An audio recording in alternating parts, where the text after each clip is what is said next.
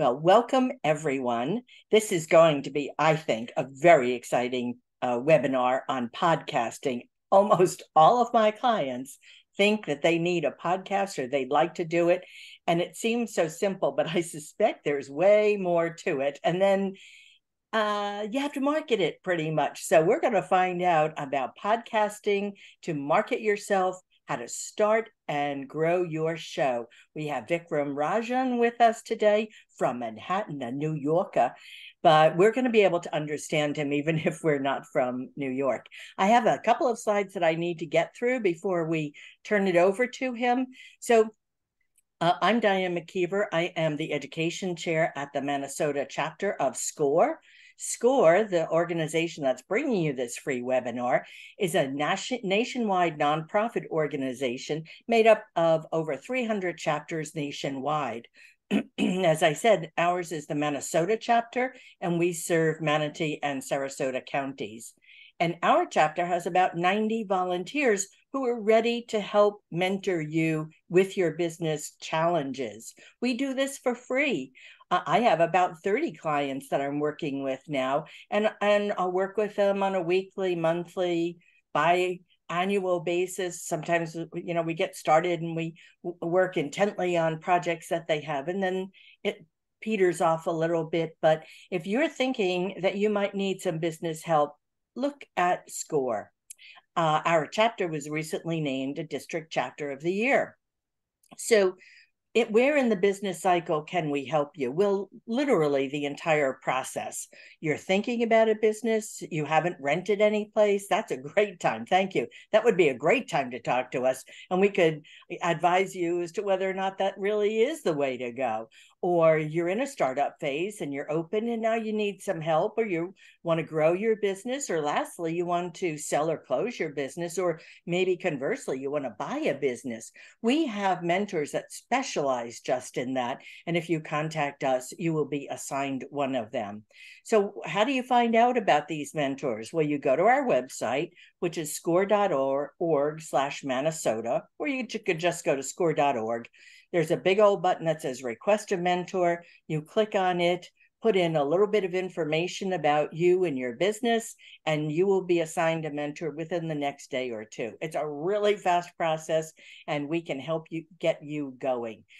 I want to thank our sponsors and community partners. Without these guys, we wouldn't be in business. We wouldn't be able to bring you these resources. You'll note that many of our sponsors are banks. If you're looking for financing, they listen to you a lot better, a lot more carefully if you come in with a SCORE mentor, because they know that you've been through the process. They know that you have a business plan. They know that you've thought through some of your challenges. So consider getting a mentor if it's only to help you get funding for your business. So looks like I'm at my last slide. Vikram is ready to share his information with you. Just a reminder, if you have questions, please put them in the Q&A. Let's leave the chat for just chatting. I'll often put information in there to share with you. But other than that, let's get started. You will also be getting a copy of the slides. So let me stop sharing. Okay. Well, so you should be able to see my screen, right? So we can. You're not really in the slideshow. Yep. I'm gonna be. Okay. I'm gonna be. So I'm gonna be. So here now. Right. Oh, look at that. Masterful. Okay. Yeah, masterful. Now, do you see any of the Zoom overlay on? I do not. Okay, good. You may put all kinds of things on your screen if you'd like. I'm sort of keeping tabs on the Q&A. Definitely, as for all the participants, as you think of a question, before you forget it, put it into the Q&A. This way, Diane can either interrupt me and see if I'll answer it right then and there if it's in the context. And if it's not in context, I'll say, I'll get to it later, or hopefully we'll have time at the end and I'll just kind of run through some of the questions that had no context for. But definitely flood the Q&A with your questions. I've presented this many, many times for SCORE up here in New York. So thank you, Diane, for inviting me to be part of your score chapter. And everything I'm going to share with you, Diane, as well as the participants, this is stuff that I talk about all day long.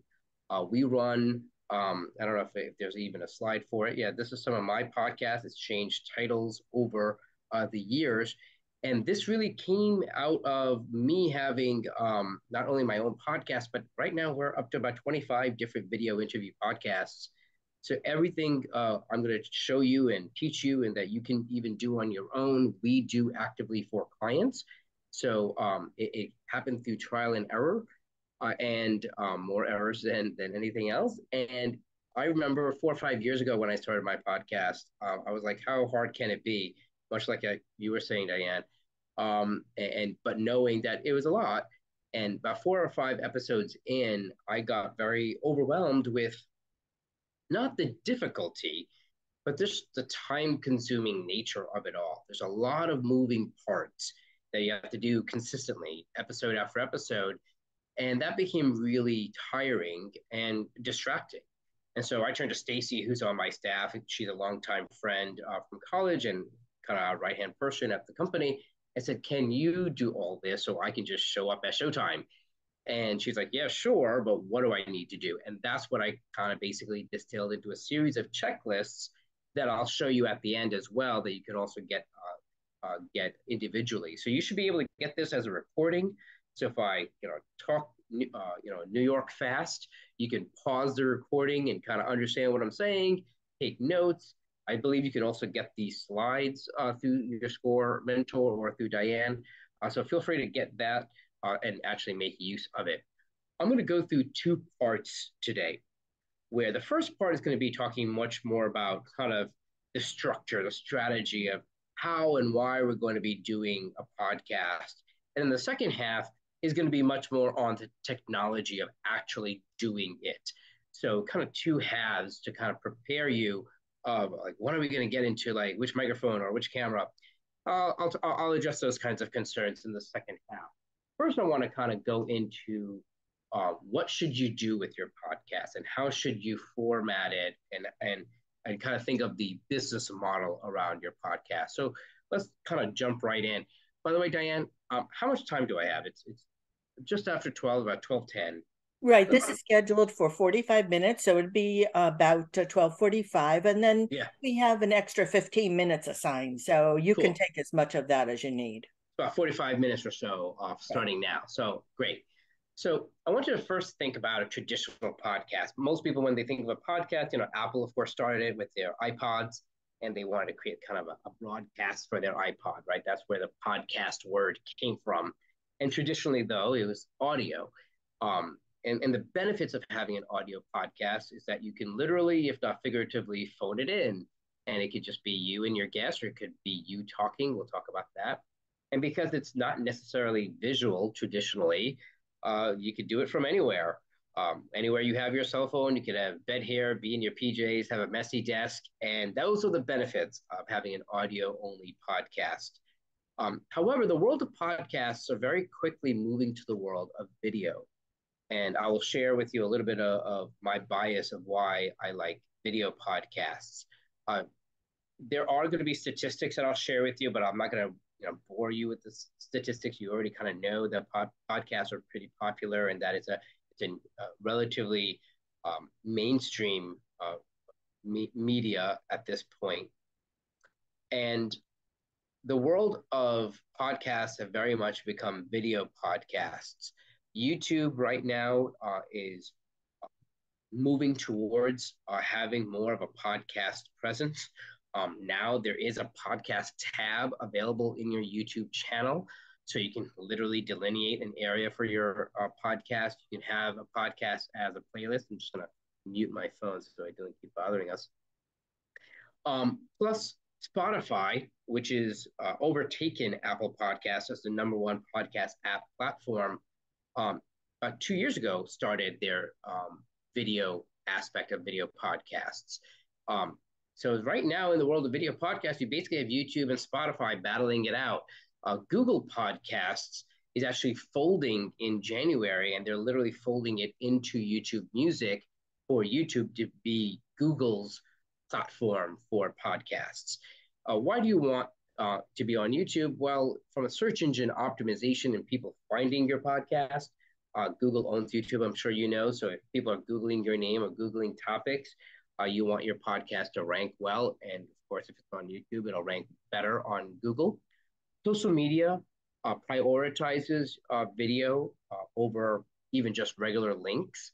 And so you're able to now use either the whole episode and have it as a YouTube share on either LinkedIn or Facebook, et cetera. But then you could also use YouTube Shorts and you could use clips and reels and be part of the world of social media, short form video or long form.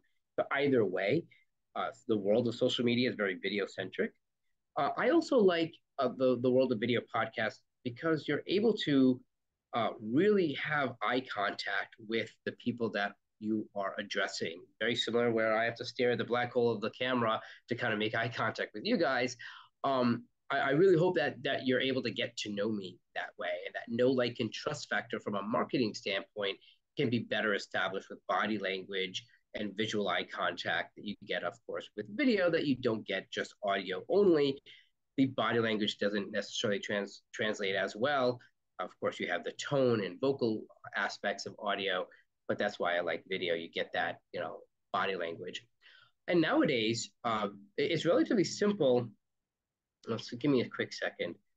Sorry, it's just gonna ignore that. My mother-in-law calling. Right nowadays, it's relatively easy to do video podcasts with Zoom or a different platform called StreamYard. So StreamYard you may not have heard of. Um, StreamYard, there are a couple of other platforms that are similar to StreamYard, which are purposely built for these types of interview shows. StreamYard is meant much more for live streaming, though you don't have to do live streaming with it. You can have it recorded, make sure everything came out well, and then publish it. But the reason I like StreamYard for our kind of clients is that we're able to do the full editing of the show in real time during the recording and not have to do much editing after. The only time we have to do any editing for our clients is if they inadvertently say something that they shouldn't have said, and those kind of, or flubbed up someone's name or something of that sort. Then we have to edit. But the intro of "Welcome to the XYZ Show" with your host XYZ, that can be played in real time. The outro, as it's known, can also be there. You can cut to a commercial break. You can have a full graphics around, which Zoom doesn't really enable us to have, like lower thirds or a streaming, like a scrolling bar. We could do screen share, B-roll, can have uh, different backgrounds, much like what we can do with Zoom. StreamYard is, think of it as easy to use as Zoom, where you can click a link and be joined together in a virtual studio, much like me and Diane are, but it's purpose built for a video interview type podcast. There's other platforms like Restream, there's Riverside.fm. There are about two or three that are really popular in the podcast world. We happen to use StreamYard. I'm not paid by them at all. It's just I'm comfortable with it. But if you use any other similar platform, they all kind of work similarly. So these are some of the statistics that I'm not going to spend a lot of time on going through. The irony of these statistics is that A, it's outdated, as soon as people publish it, and B, it's the trend is way more important than the actual snapshot statistic. And the trend of knowing that podcasts are becoming popular on social media and that the hosts themselves are being able to be branded and be celebrities unto themselves is only growing stronger. And kind of knowing that YouTube and Spotify are battling it out, and then sometimes Spotify is more popular than YouTube. And some people don't even realize that Spotify has podcasts. I've heard that before, but it is more popular than Apple Podcasts, and YouTube is sometimes more popular than Spotify. Sometimes people are watching interview shows on YouTube, not even realizing that it is a podcast. Kind of doesn't matter. I'll kind of mention that here in this next slide, that there's basically two main formats of podcasts. In the world of presentation podcasts, I call them, for lack of a better word, presentation, is it's a solo type podcast. It might be two people or three people talking, but they're not having any guests, which is really the interview style that I'll talk about. This type of podcast is very similar to a long form webinar or a long form blog. and it's basically you presenting information. It kind of doesn't matter if you call it a podcast or a webinar, seminar, a blog, a video podcast. It's all the same kind of stuff. With all due respect and deference to Italian cuisine, I use the analogy of pasta and say, look, at the end of the day, it's all kind of the same semolina flour dough. And whether you extrude it as spaghetti or linguine, or you extrude it into long sheets for lasagna or rotini in the spiral type pasta, well, the shape matters maybe for the dish. You kind of don't want to use spaghetti in a lasagna dish. But at the same time, it's all the same stuff. And so the actual content, which is like the dough, the semolina durum flour of pasta, well, the content is going to be good, right? Regardless, but the shape of it, be it a blog or a podcast or what have you, is really more because of how you're looking to have it look and present. So hopefully that analogy makes sense a little bit. So I don't really care if someone's watching a YouTube video and don't realize that it's a podcast, or they're watching a podcast and don't realize that they're watching it on my website and they could just as easily be watching it on YouTube, or they could be listening to it like on their commute in their car, or up here we take subways a lot here in New York City, and you can listen to it. So if they have the video version of the podcast, well, now I have the audio version for Spotify and Apple, etc. I can then take the audio version and transcribe it, and we do that with our clients, where speaker labeled transcription is relatively easy to get done, and now you have essentially a blog post for your website, which would be great for your search engine optimization, your SEO purposes. So the benefit of having kind of your own platform as a presentation is that, well, you get to control it all. So you can basically do it on your flexible schedule. It could be your topics. You could make it as short or as long. Every episode can be different. You kind of control everything. Now, I tend to like the concept of an interview show for a couple of reasons. One, I think it's a lot more interesting to, especially in a longer format, to watch two people discussing a topic, and having two voices and hearing that is a lot more interesting than just one person. This is a 45-minute seminar. I have a good amount of slides, a good amount of preparation that I did for this, but there was a lot of heavy lifting here. And for me to do that on a week-to-week basis with a different topic each week, every episode, that's a big burden. Now, for me to have a guest and kind of share the burden, if you will, and have a conversation and good banter where it's still substantive, but it doesn't have me required for a whole presentation on my own, makes it a lot easier. Also, you're basically having an appointment with someone else, which means from an accountability standpoint, you're more apt to actually get it done. I don't know about you, but for me, it's very easy for me to bump something that I only have an appointment with myself, and well, something else can happen that's more urgent or more important, and maybe I can do it tomorrow, and tomorrow never comes, or I do it next week, and then I lose the habit of having my consistent podcast. Versus if I have an appointment with someone else, it's going to get done. Last but not least is the cross promotion opportunity. What I really love about having an interview oriented show, and why I would suggest for you to have a guest oriented show, is that think of a Venn diagram, the two overlapping, intersecting circles. Well, not only are you sharing your podcast with your circle of influence, your guest is excited not only to come onto your podcast and share his or her insight, but they're equally excited to share the episode to their circle of influence, their Instagram, their Facebook, their LinkedIn, their email, their website. And so their circle of influence is going to get to know not only that episode, but get to know the other episodes as well. You're able to pull people from their circle of influence into yours. And that's the number one way podcasts grow, outside of advertising and search and discovery. And I'll get to the ways in a moment. But I want you to, especially from a business building standpoint, if you're creating a podcast that's looking to support your business, well, you want to basically pull potential clients and customers and fans from your guest circles of influence. And think about it, every week, your guest is connected to a couple of hundred people, maybe a couple of thousand, maybe they're very influential, and it's tens of thousands of people. So every week is a different guest. Every week, your guest is basically sharing it to their circle of influence, and you're pulling people from their circle into yours. That's extremely powerful. That word of mouth pull that your guests have with their circle of influence about your podcast is going to be tremendous. And that snowball happens episode after episode. So let's actually start talking about, once you kind of think about, all right, maybe I'll do an interview show more than a solo podcast. How are we going to make money off of this? Well, there are about 7 different ways that you'll see of different podcasts monetize, how they monetize their show. This is a handy diagram that will kind of I'll walk you through. You can kind of think about um, 4 main ways that you can imagine podcasts are making money.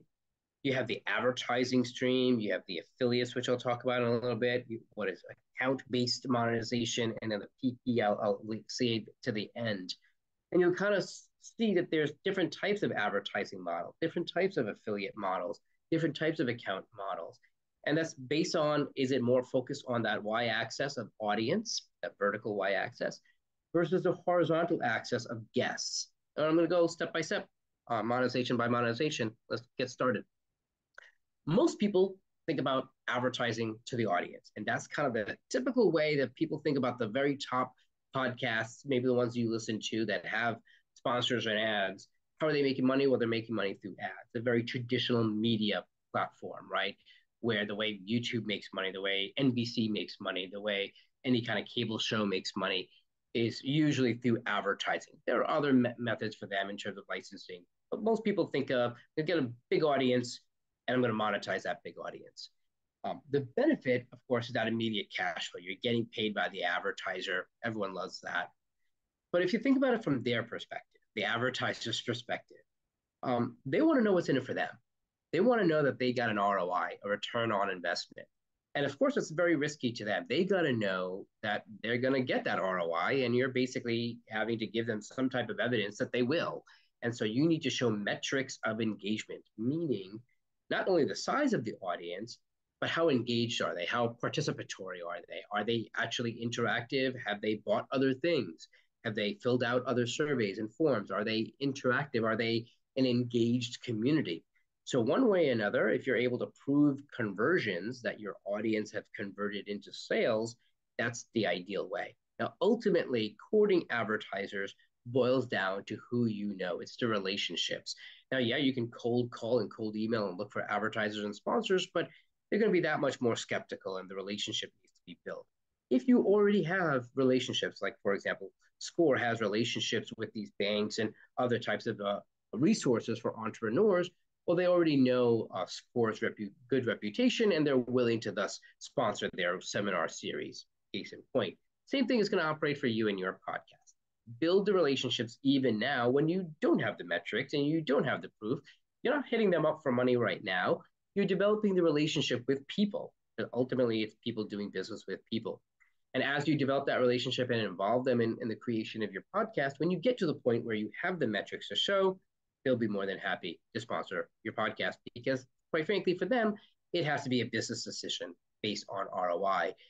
Now, there can be an angel aspect. There can be a place where they believe in who you are. They believe in what you're doing, the message, the mission of not only your business, but of the podcast. And that can be seen as a patron, a patron of the arts, if you will. And so there are platforms nowadays where you can basically get donations from your fans and even sponsors, where people are kind of giving you a couple of dollars here and there, kind of a tip jar aspect, and that can add up over time. And you may have heard of some of these platforms. So there's one platform called Patreon. Think of the word Patreon with an E in the middle, right? Patreon. And YouTube creators as well as podcast hosts rely on Patreon as angel donations. Now, they may incentivize the angel donations from their fans by creating exclusive content or creating merchandise and swag that's related to the podcast. So you can monetize that way. But for the most part, people are donating because they believe in you. And maybe they also want access to you privately, or they want access to premium content, private content, or some of the merch that you're creating around your podcast. Now, typically, merch for a podcast is reserved more for the entertainment-oriented podcasts. Today, we're really talking about the business building-oriented podcasts. Now, there are some businesses that are enabled to sell a lot of merch and logo information. There are some businesses that have such a fanatic community where people will have a tattoo of that logo, of like a Harley logo on on their arm. You may not quite have that type of fan base right now, where people are willing to have a tattoo of your logo on their arm, but maybe one day you will. In that course, you can create merch for your podcast, but that's the world of patrons in general. So we're not going to go into a lot of detail. There are 6 other ways that you can monetize that we'll get into. Just so that you understand some of the terminology, what's a sponsor versus an advertiser. Typically, an advertiser, either you're reading the ad or you're showing their ad or playing the ad as pre-recorded. And it's kind of a straight advertising perspective. Think of a sponsor being part of a larger package. It's a bundle. So not only are they an advertiser, but maybe they're also getting ads and banners on the website. Maybe you're doing a specific interview with them and you're dedicating an episode to what they do as a business. And so as a sponsor, think of it as kind of an advertiser package where there are a lot of different moving pieces to it. And usually it's tailored to what they're looking for. Ultimately, it boils down to an ROI though, as opposed to just a donation patron. The second way of monetizing is affiliates. Now, that's a kind of a technical term in the world of internet marketing. Affiliate is basically a profit or revenue sharing partner. Basically, where you say, I will promote your product. You don't have to pay me anything upfront. But when someone buys your product because of me, because they're entering in that special code that I'm going to say during my show, you're going to give me anywhere from 10%, maybe 50%, depending on the product price or the type of product it is. If it's a hard good where there's a lot of manufacturing expense and marketing expense, it's usually around the 10 to 20%. If it's a digital type product or a course or a book or something of that sort where there's a high profit margin, it could be upwards of 50%. And that's just the range, and that there is no hard and fast number. It's really, again, what you can negotiate as a podcast host. Now, you could probably command a larger percentage if you have that much more of an influence over a large audience. But quite frankly, there's very little risk to the advertiser, right? They're not shelling out any money up front. You're basically saying when someone buys something because of my influence, you're going to share that revenue with me. It's a great stepping stone. It can even be more lucrative than straight advertising. Plenty of the larger podcasts rely more on affiliates more than even straight advertising because they know the influence they have over their audience, their community, their fan base. It also enables you to start proving the conversions. So you can start seeing that, all right, I've got 100 listeners, 20 of them bought. That's tremendous. I've got 1,000 listeners, 50 of them bought. Not great engagement, but it's more than 20. And so you can start showing the metrics and engagement that way. So affiliate links become a tremendous stepping stone.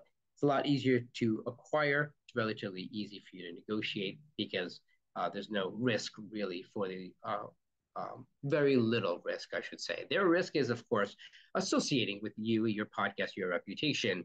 And of course, advertisers are constantly assessing the risk when they partner with anyone else. Now, I suggest, very similar to an affiliate, like a commission-based sales is another way of thinking of an affiliate, that you start with your own commission-based sales, that you are self-advertising. You should be your first advertiser. You should prove conversion because your podcast is helping you build your business. A lot of my clients are attorneys. And so for me, I'm always looking at it where in the course of 12 episodes, which we call a season, those are all made up phrases. There is no necessary number of episodes per season. I started with 10 and then realized there's a reason why ancient cultures have base 12 in their numeric and clock time-based system. It's a lot easier to divide things by 12. And so we have 12 episodes for a season. Feel free to adopt that. Today, someone was about to do a 15-episode season. I was almost going to say that his podcast will start on Tuesday. And I said, you know what, let me just go stick with 12 because I know 15 is just going to bother my whole staff. So I said, no, let's just do 12. So I gave up a couple of episodes because of that, just to kind of have standardization. And so a 12-episode season, typically my clients are doing a weekly episode so they can mathematically think of it as literally a season, right? 3 months. As much as the math would work ideally, inevitably you will have what my clients end up where they have to skip a couple of weeks here and there because they're on vacation, they're sick, their guest has to reschedule, stuff will happen. So a 3-month, 12 episode season will end up being more like 4 or 5 months. but nonetheless, maintain the weekly episode if you can, because that develops a lot of momentum. If you do an episode every other week, of course, it's half the amount, right? So it takes you twice as long to build the same amount of momentum. What do I mean by momentum? Well, audience growth, your own comfortability as being a talk show host, and knowing what you're doing. And so it's going to take you twice as long if you do it every other week as opposed to weekly. Shy away from monthly. Monthly is just like every time you do it, every time it's going to be like the first time, and it's way too long. If you can only do monthly, something is better than nothing. So okay, but I would highly recommend if you're able to carve out a half an hour, 45-minute once a week, that'll be tremendous. And that'll really help build the business because every week is that Venn diagram pulling new people into your circle of influence, into your funnel, into your business. And so I'll talk a little bit more about capturing that interest a little bit later, but this is the place to start. Depends on how high ticket your products and services are. But if you're able to advertise literally during your podcast, where you take a commercial break, send them to a landing page, capture their email address, send them to some type of a bundled package, make it a relatively easy sale. It doesn't have to be low cost, but relatively easy where there's not a lot of moving pieces. This is what they can buy right now. And then, of course, you can always customize later. So make it simple for your customers to buy because of your podcast. And of course, it should be relevant to the episode. Now, there are a whole other aspect to monetization. What we talked about is very audience oriented, of really monetizing the audience, but you can also monetize the guests. I'm not a huge fan. There's a typo here, it should be pay to play. Every time I present this, I notice a typo and I forget to edit it. So there's a pay to play model, which I'm not a huge fan of, but it is a legitimate model, basically charging your guests to come onto your podcast. I'm not a huge fan of it personally. I also don't like participating in it. It's like if I'm going to pay to be on your podcast, well, then I'm an advertiser, which I don't necessarily mind, but I'd rather be a sponsor and get other stuff out of it and create something that's a little bit more beneficial mutually and create an affiliate link and things of that nature. So there's a pay to play model, however, and it's very similar to you having an advertising based model. You are, in a way, still kind of beholden to the audience because your guest wants to know, very similar to a straight advertiser, what's in it for me? What's the ROI? How large is your audience? What's the engagement like? Can you show me conversions? And then it really does depend then on how much they are paying to be on your show. Maybe they are part of a larger package, and that's a monetization that you could do. Now, there's the affiliate links that you're doing, right, for yourself or from others, but think about guests providing an affiliate link to you. Now, naturally, they're going to be providing insights and knowledge that's going to be very educational and substantive for your audience to learn from, but also inevitably, what they do for a living, their business, their products will come up, and you want to give them that platform. Now, is there an opportunity for you to also make money off of that? That's very commonplace, where very often you'll probably provide some type of a discount code, and that discount code for your audience is also going to give you a percentage as well. Now, I would suggest to declare that and make sure that your audience knows. You shouldn't really do anything that your audience doesn't know about, but uh, I'm always happy to support a podcast host that I'm a fan of. And for me to know that they're going to make 10, 20%, you don't have to disclose percent, but say, hey, by the way, when you buy this, not only do you get a discount, but I'll also be compensated to keep this podcast alive and successful for you. And you spin it that way, which is true, right? Because you are looking to get paid so that you can have a successful podcast to keep it continue. Because quite frankly, if you can't make money off your podcast, either through the business or through the podcast itself, sooner or later, you're going to have to use your time in other ways. And so for your audience to know that you'll also benefit when they buy the product and that they also get a discount, it's a win-win-win all around. The proof of conversion is evident, right? Because they're putting in that code to get a discount. You're going to get that percentage. You're able to then show other types of affiliates or other types of advertisers that, look, my audience is not only engaged, they're happy to listen, but they also buy the products and services that I recommend. Now, you have to really tread carefully. You can ask your guests, hey, by the way, do you provide an affiliate link when you come on other people's podcasts? That's the question I ask. This way, if the answer is no, not really, what's an affiliate link? Well, I can explain it to them and see if they're into it. If they're like, oh yeah, I always provide affiliate links. Great. Now, the answer is yes for you as well.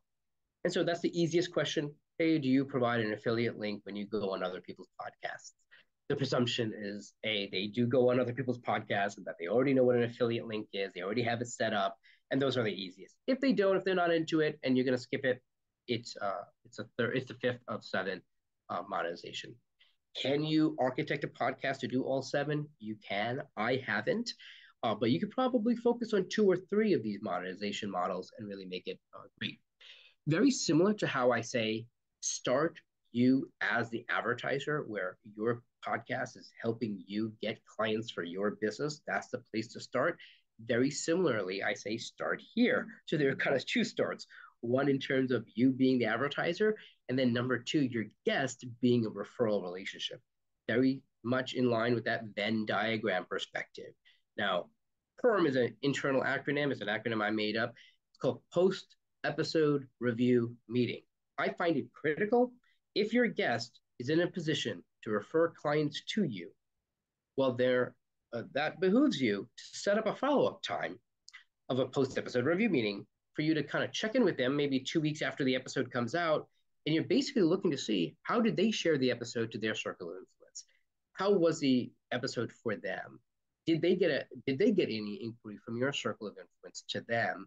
And then is there a way for you to do other types of cross marketing?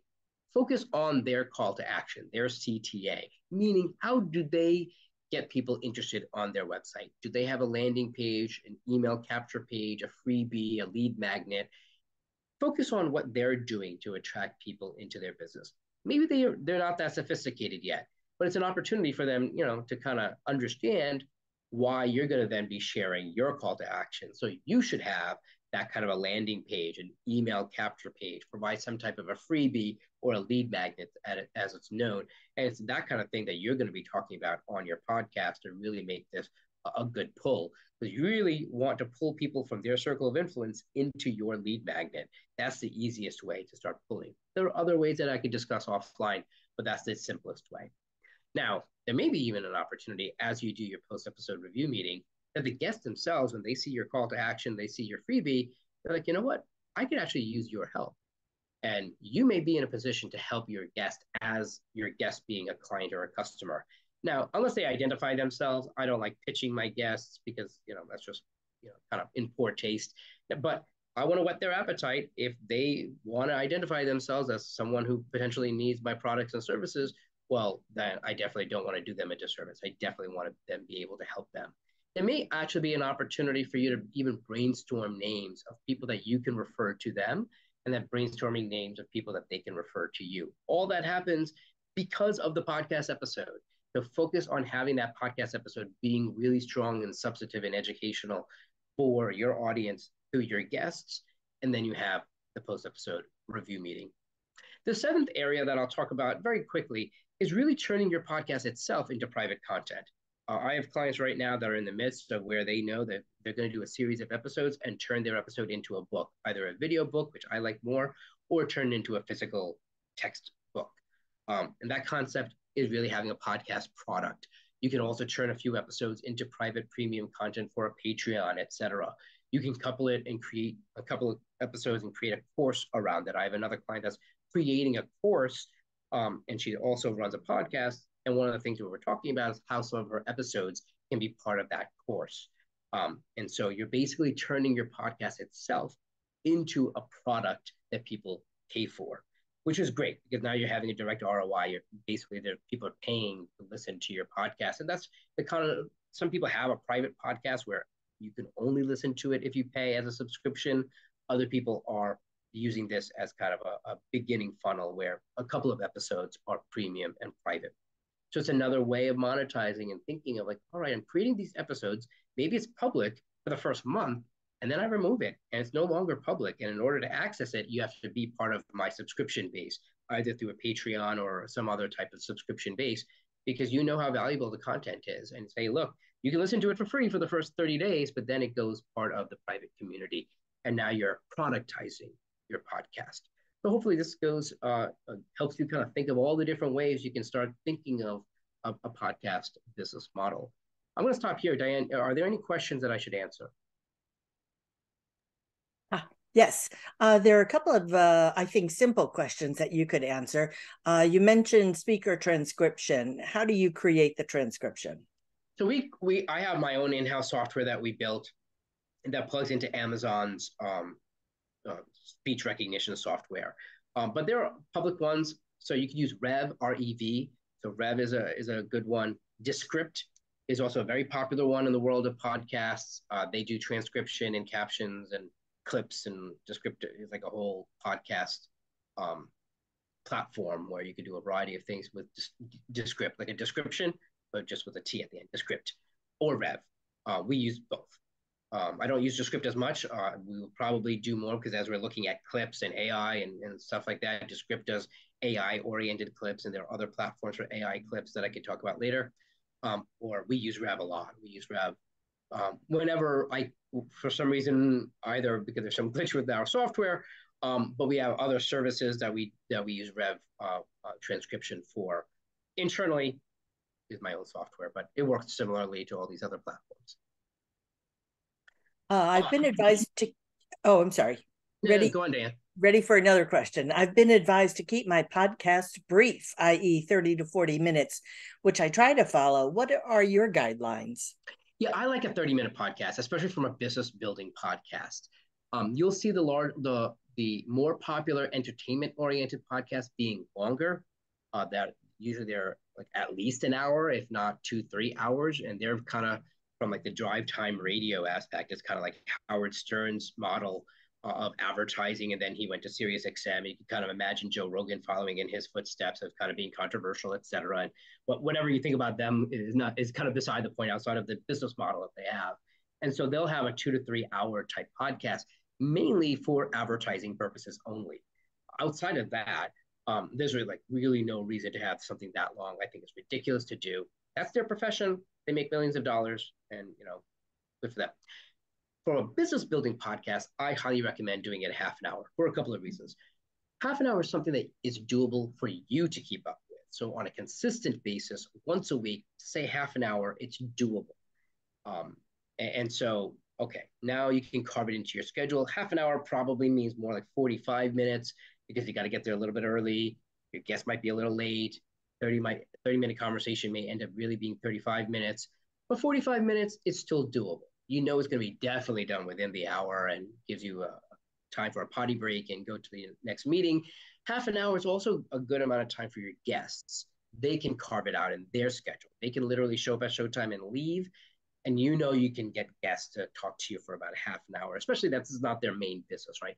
If you're attracting guests that are keynote speakers and they have books and they've got their own podcast, well, they've got a whole media thing going.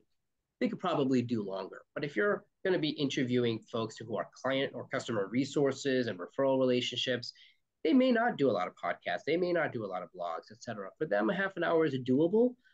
It's also a good amount of time where you can be substantive enough. You do want this to be educational and not just a commercial pitch for you or for your guest. But it's enough where it's substantive enough, but you want them coming back for more. From a marketing standpoint, I always say, look, I want my fans and the audience to have more questions at the end than that they even had in the beginning. Maybe even case in point for this webinar, you'll end up having more questions at the end than you even thought you had questions in the beginning. Well, great, because from an engagement standpoint, that's what I want for my clients. I want their circle of influence to have more questions, and that engagement leads to clients. Same thing for your podcast. So you want them wanting more. So half an hour is a decent amount of time. That's a good question. Yeah, those are kind of the 2, 3 main reasons. And the other is it's short enough for people to consume during lunch or during a commute. And so that's really when, or doing another tour like the laundry or what have you, right? And that's really when people are watching and listening to podcasts is when they're doing something else, eating, doing chores, etc. And so you want to keep it short and simple. If it's so long, they're going to lose interest. They're never going to get to the end, and you're going to lose that call to action.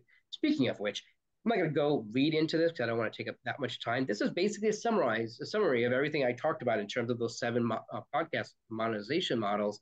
This is what you want to do. Some of the things that we didn't talk a lot about is number 4 of prioritizing your guest list, participating in groups like a Facebook groups, etc. Participate where your guest would be, where your audience would be. You want to kind of know that you want to make comments. Meaning, this is not a social media seminar, but I'll say one thing. When it comes to social media, it's more important for you to comment on other people's posts than for you to even be posting your own. And for me, when I do these kinds of LinkedIn and Facebook seminars for SCORE, I always mention an 80-20 rule, where 80% of the stuff is you commenting on other people's posts. It's 20% of your own posts. And if you're posting every day, then you want to be commenting 4 or 5 times every day versus on other people's posts. So be active in other people's groups, be active in the media and the blogs and the content of your guests. That's how you really get into number 6, where you're asking other people to share it with others. And if you don't ask, you won't get. And some people will automatically share without asking. That's great.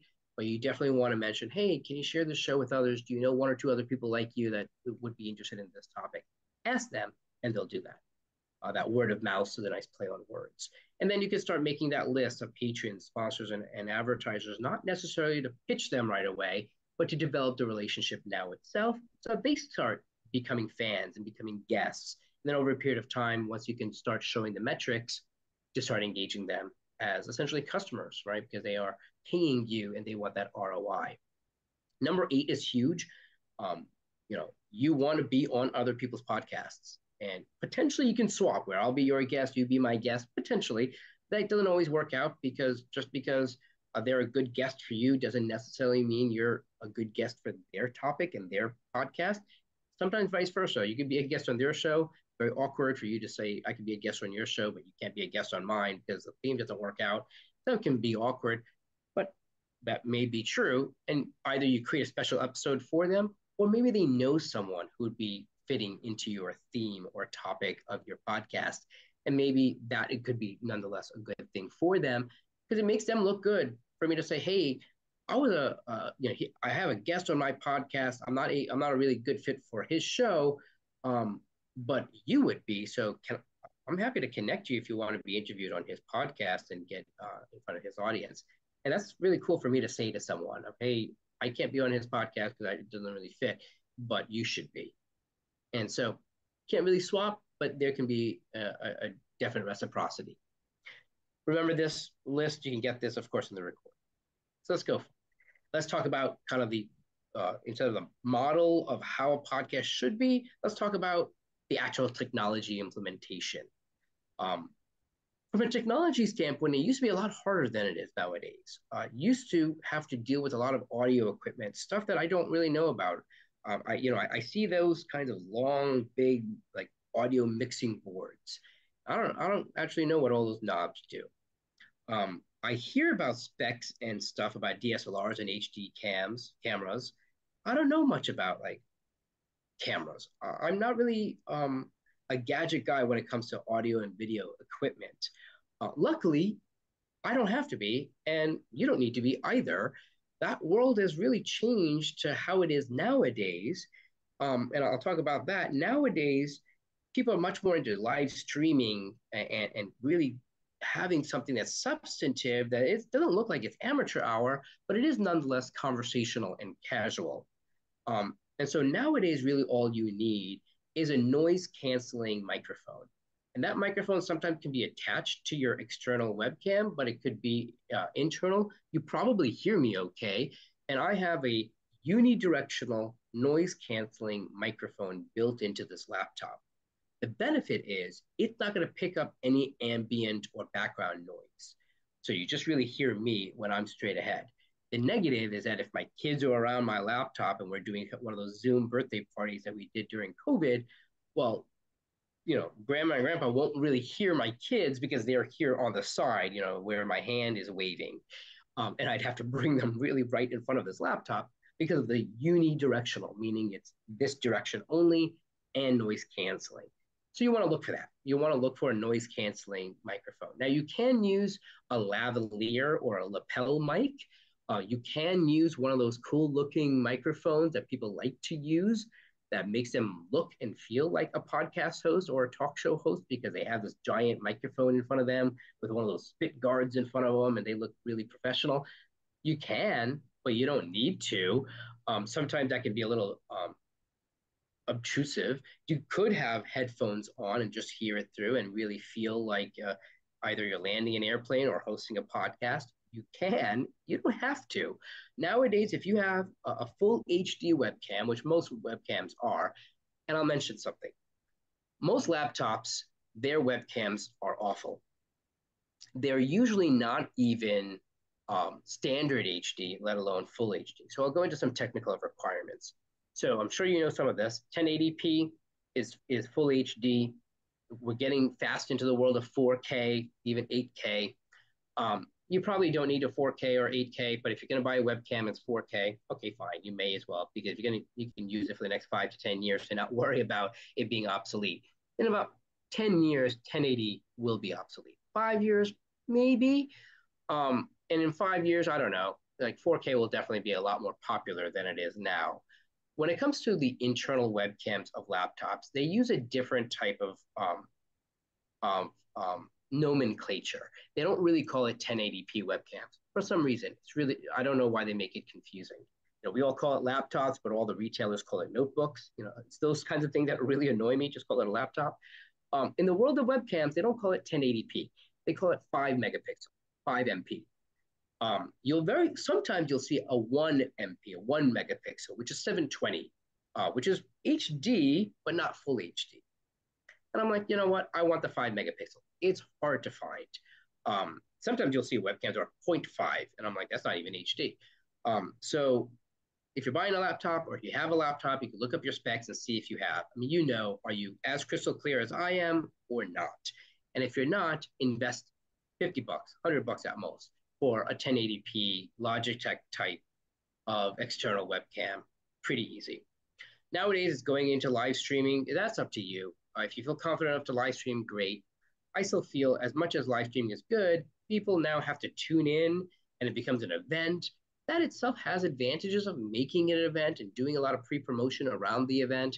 But I think the convenience of me watching and listening to it whenever I want to is way better. I think that's why podcasts are popular, because I can listen to it whenever I want.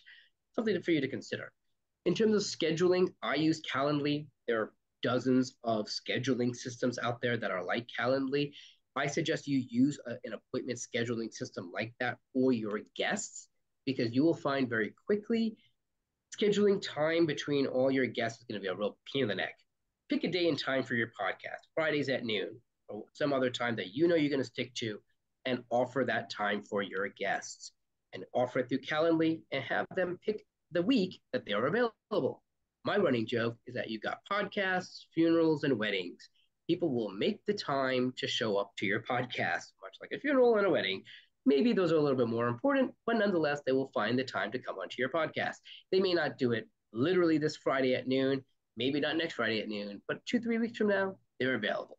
Now, there will be exceptions to the rule. Some people will have a standing meeting where they're always busy Fridays at noon and they're never available Fridays at noon. All right, you can make that exception if you want to. But 90% of the people will be able to fit it into their schedule given 2 to 3 weeks advance notice.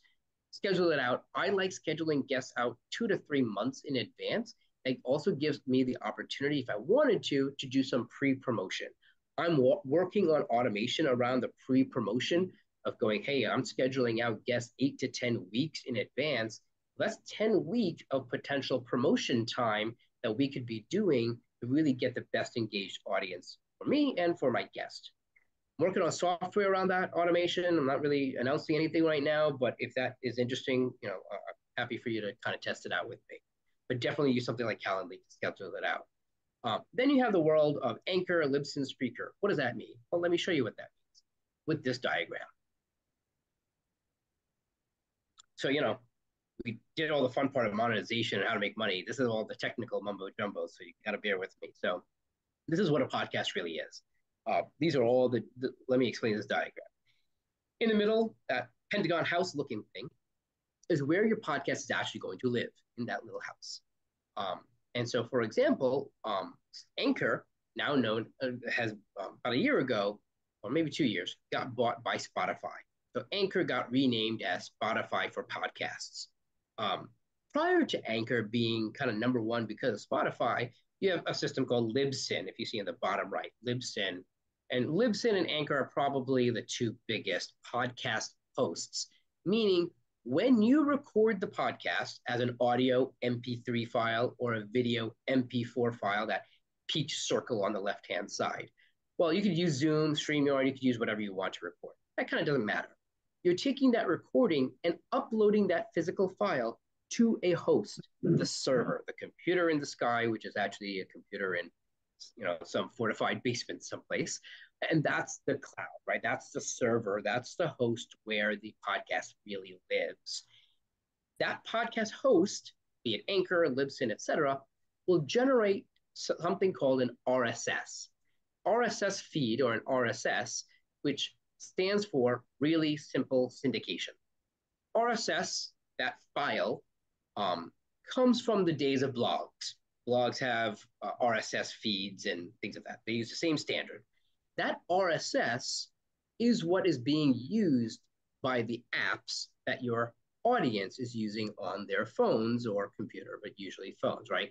So your Apple Podcast, your Spotify app, your Google Podcast app is all using the RSS file that is being given to them by the host. You don't have to worry about any of that. All you need to focus on is signing up for a host account. I like Anchor, which is now Podcast by Spotify. It's free, and I like that because it's free. Libsyn is about $30 a month. Is there any reason to use Libsyn over Anchor? No. Anchor, which is now Spotify, also supports video podcasts, which, quite frankly, if you're going to do a video podcast, just do it on YouTube. But you also want people to be able to listen to it through their podcast app. All podcast apps support RSS. Another analogy to think of, you got the warehouse of the host sending out the little yellow trucks to the retail stores. The RSS is automatically generated by the server, by the host, so you don't have to worry about that. All you do is you need to open up an account with Apple, with Spotify, Google Podcasts, etc. Those between those three, and of course YouTube, those four, you're going to be covered. Once you create the accounts there, you're then going to put in that username and password information into Anchor, which is Spotify podcasts. Once you make that connection, that bridge, that's there. Once the bridge is built between the host and the retailers, they'll send the little yellow trucks themselves. That's what you're paying them, or ostensibly paying. And while you're not literally paying for Anchor, you will eventually, because your podcast will be very popular, and Spotify will want to run ads during your podcast. They may or may not share a lot of revenue with you, but quite frankly, you're getting their hosting for free, and that's how they make money. Ads. They probably won't put ads onto your podcast until it becomes very popular. What does popular mean? Well, on a monthly basis, probably well over 5,000 downloads every month. A download is very similar to a subscriber. Subscriber means they will automatically download, and a download is just a manual download. Very similar to a listen or a view. So those are all interchangeable words. You have views and listens and subscribers. I can go into that nomenclature a little bit later, but that's the focus. Now you have a whole other arrow on the bottom, which is the social media channels. So while you are uploading the MP4 or the MP3, MP3 is audio, MP4 is video, you're uploading that to the host, you're also doing the same thing to YouTube or to Instagram and to LinkedIn and to Facebook, and whether or not you want to do it on Twitter. X is up to you. I have to update the logo for this kind of presentation. And so you are uploading the full file also to YouTube. Now you can also upload the full file to the other social media platforms, or you can use a YouTube link. That's from kind of a social media strategy perspective, which I won't get into, but you have that choice. So you have those two arrows. Your focus, record the podcast. That's the simplest thing. And then you have opening up the account. It's a one-time setup thing. It's a pain in the neck to do. It takes about a couple of hours to do. If you want me to walk you through it more one-on-one, I'm happy to do it. But it's really easy. Go to Apple Podcasts, and you can literally go to Google, start a new podcast on Spotify. You'll get the link. It's really easy. Start a new podcast on Google Podcasts. Start a new podcast on Apple Podcasts. You'll get the link. Open up an account. They're all free. Put the account into Spotify's Anchor, and you're fine. It's really easy, but this gives you kind of the diagram to kind of know that you've checked off everything. And then what should you name your show? This is kind of a fun thing. I like your name of your show to be relevant and resonant to your business. So if you've got a slogan or a motto to your company, to your business, well, there might be some kind of poetic aspect to it that you can lift as your show name. You want to keep it short and simple. If there's an analogy or metaphor that you use with your customers and clients, there might be some word there. Another way of thinking about your show name is kind of from two aspects. What do your guests want to be associated with? And what do your audience, your types of customers aspire to achieve? So the association concept is, well, you want your guests to be proud to share their episode to their circle of influence. So they want to be associated with this show just by name alone, let alone what they talked about with you. And then think about the name as what's the goal? What do you help your clients achieve or overcome? Well, their number one problem, their number one challenge, or number one desire or goal is really what they're going to learn and be inspired to take action on because of your podcast. So you can think about that. And I'll show you some examples with my actual clients in a moment. I would say avoid your personal brand, like while celebrities will brand their show after their name, well, their name has a pull already. If your name doesn't have a pull already, even in your circle of influence, then yes, you should include your name as a host, but it's not going to be the Diane Murphy show, for example. It's going to be with the host Diane Murphy. You want to keep it short and simple. Very similar to the way business books are, where you have kind of a 2 or 3 word title of the book, and then you have a longer description. And that longer description is what I have on the right-hand side. That longer description shouldn't really be a pithy, catchy, clever tagline. It should really be conversational, natural language where people really do understand what am I going to get from watching or listening to your show. Use the keywords and the jargon that your type of audience would resonate with. What do they want to know? What is your why? What are you doing this for? Which is very often to help your types of clients and audience. And so the ABC questions I also include for my clients where you want to talk about who are the kinds of guests that would be there? What's qualified for them to be a guest? Why should people watch and listen to your show? What are some type of questions that you'll be asking? You might end up with a structure where you have a standard opening question, a standard closing question, maybe a standard 1 or 2 substantive in the middle questions. That script or structure to your show will also help people understand what your show is about. Once you have those kind of 3 elements, your show name, the tagline, and the structure, then you kind of got the basis of everything you need, especially to open up these Apple Podcast, Spotify, because they're going to want to know the name of your podcast. They're going to want to know the description, and you can copy and paste it in. Really easy. Now, every episode, though, should also have 3 things. So there are 3 things that I could kind of rearrange and say, what are the 3 things for the show? You want the show name, the description, as well as the structure, the script, right? And then the 3 things you want for every episode is a title, the description of each episode, and the third thing that I didn't really include here that I should is a thumbnail. We include a thumbnail. YouTube, I'm sure you're familiar. If you go to YouTube, when you're scrolling, you'll see static images, right? Still images that you're kind of is a billboard or a little postcard about that video. And then if you hover over it, it'll start automatically playing on mute. Same kind of thing. You want to create a thumbnail for every episode. Whether or not you include it in the podcast platforms is up to you, but you definitely want to think about the title of every episode.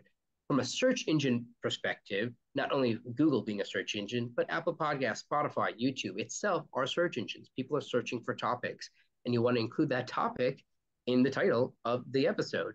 You will also want to include your guest name, and you also want to include your name because you want to go along for the ride. But your guest name and the title, which is the topic, is way more important.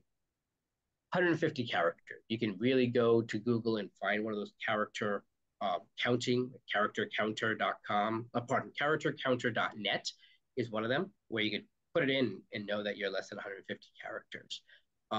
Whether or not you include the episode number in the title is up to you. You'll see that.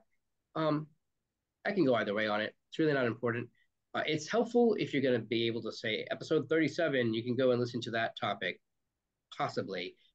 You're probably not going to remember, and it's not that relevant because it's a topic that is much more keyword oriented that people are going to be searching for and that you yourself are going to need to remember to reference what is episode 37. The other reason I don't like episode numbers is that once you create a catalog, a library of topics, Well, you can republish, re-release episodes at a later time. So episode 13 might end up being episode 37, which might also end up being 108. So that's really confusing.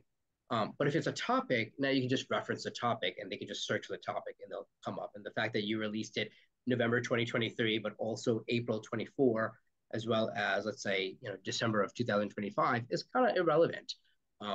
It's the topic that they want. It's the information that they want. And it's the guests that are proud to have the episode released. And then you have the description, also known as show notes. So show notes are basically a summary of everything you talked about on the show.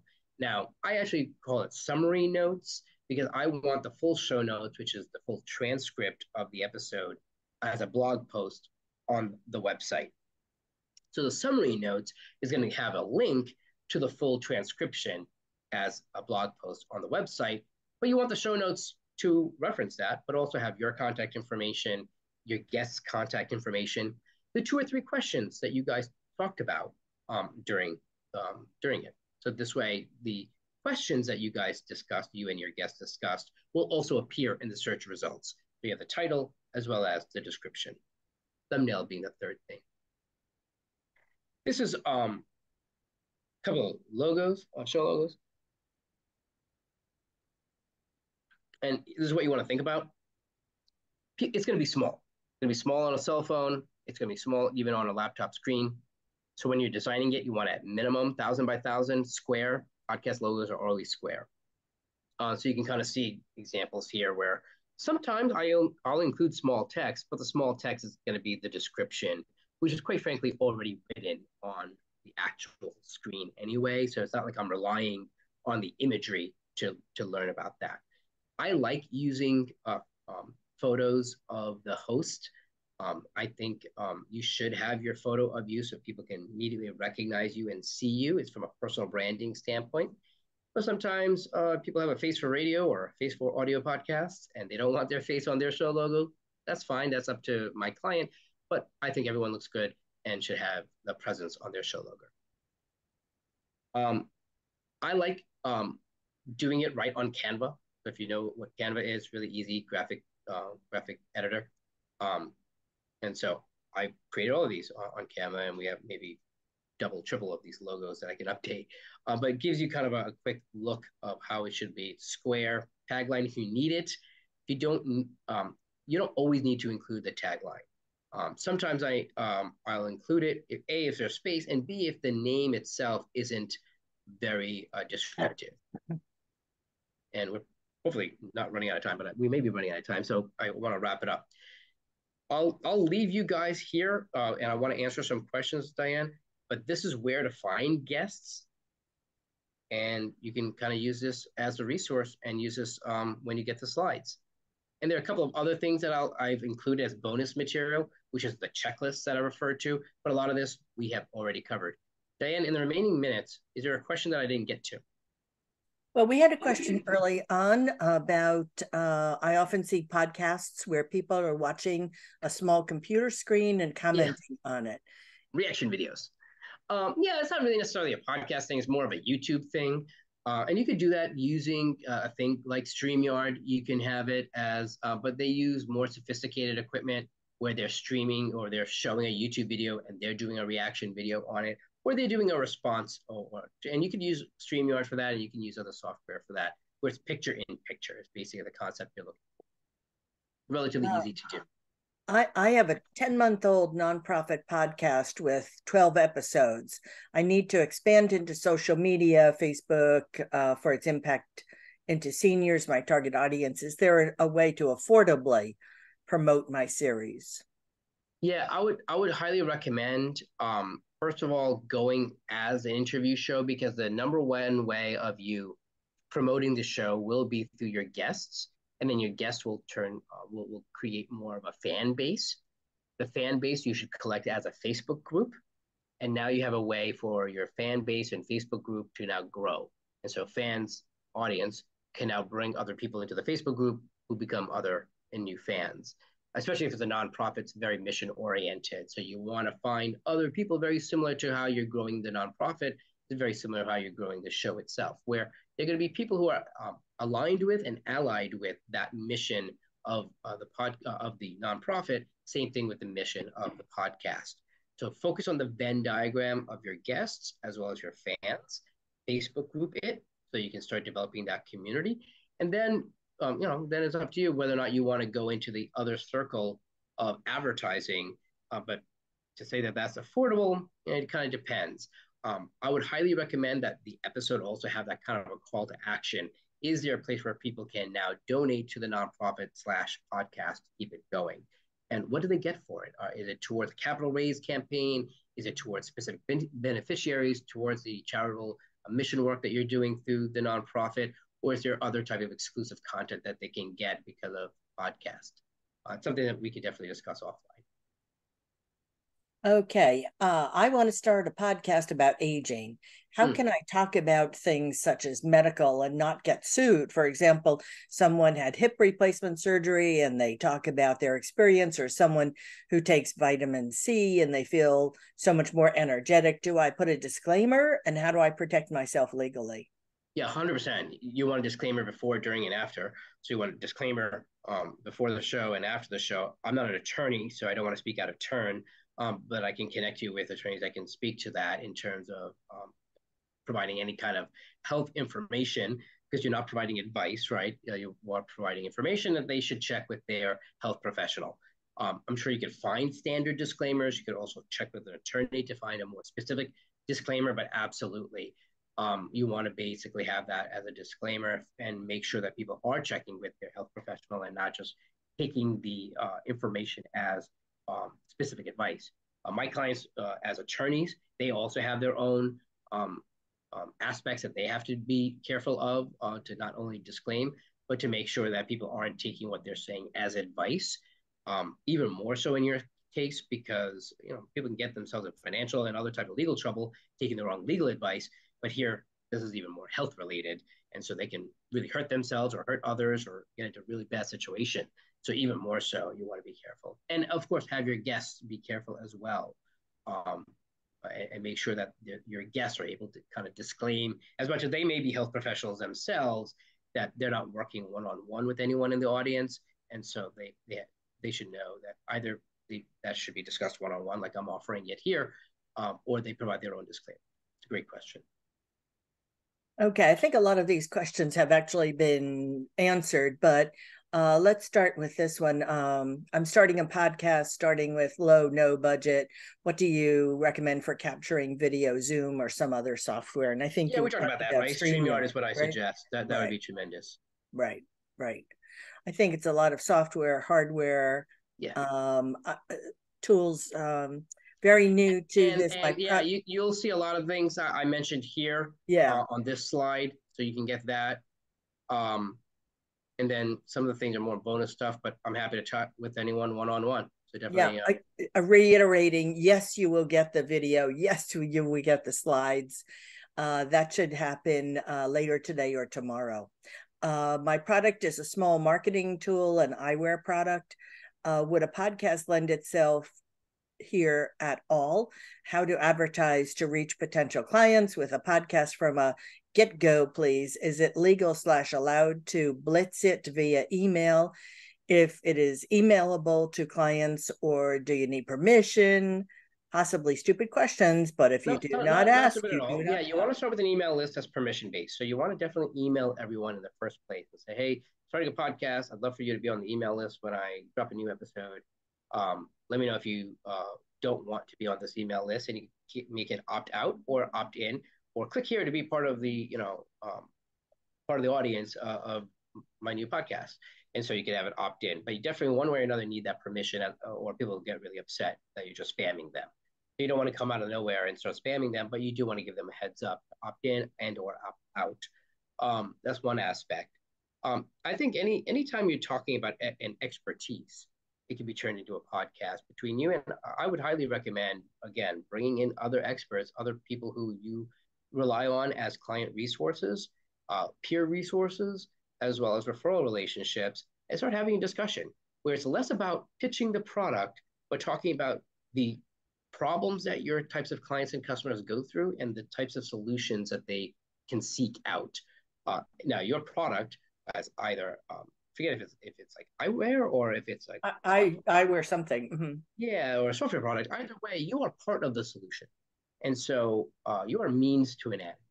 And so, from that aspect, what is the end in mind? What is their goal? What is their frustration? What are they trying to achieve? And those are the topics of your podcast that you're going to go and you may not be able to solve every aspect relate that's either direct or tangential to what they're going through. That's where your um, ecosystem of referral relationships come into play. And that's why you're bringing in these other resources. Because, as much as you're an expert in what you do, there are other aspects that you're not an expert in, but you can nonetheless provide a platform of resource and vice versa, right? They're bringing your guests are bringing you into their world. So I think absolutely it can be expert driven, but think of it, it's not as a commercial for your product. It's an education around the frustrations and goals of your clients. Last question, and I think it's kind of an interesting one. Should your business be an LLC for your podcast to avoid liability? Your podcast can be a service of your business, but I don't want to speak out of turn. I'm not a business attorney, though I do work with them. So if you want that connection, or I'm sure Diane can connect you with others. So yeah, you don't have to create an LLC or a business entity for your podcast, at least not right away. As your podcast itself becomes a revenue generator directly with those monetization models, that's something you want to talk to a business lawyer about. But in the beginning, where it's basically a content marketing channel for your business, it's very similar to your website or to your blog. It's an extension of your business. Okay, last pitch for a mentor. If you have business issues, questions, problems, please consider applying for a mentor. Go to score.org/Minnesota. You'll fill in a little questionnaire and you'll be assigned a mentor. And lastly, we want to thank our presenter, Vikram. You did a great job. There's so much information. Yes, you will be getting a copy of this. If I say that one more time, you will be getting the slides, so you'll be able to zip right through and see all of the lists that are on them. You will be getting a survey from our national organization. If you could take a moment to fill that in and evaluate our presentation, and also let me know what other topics are you interested in. As Vikram said, we like to schedule out. I've got you scheduled through the end of April right now. So if there are other topics that you'd like to see after that, let me know. I'm always looking for ideas. So thank you to our participants. Thank you for coming. I hope that you felt this was a valuable use of your time. Thank you, Vikram, for sharing your expertise. You were amazing. All right, I think that's it, and we'll see you hopefully next week. We do this weekly, so look in your email for what's coming up next. Thank you. Diane. Bye-bye. Bye.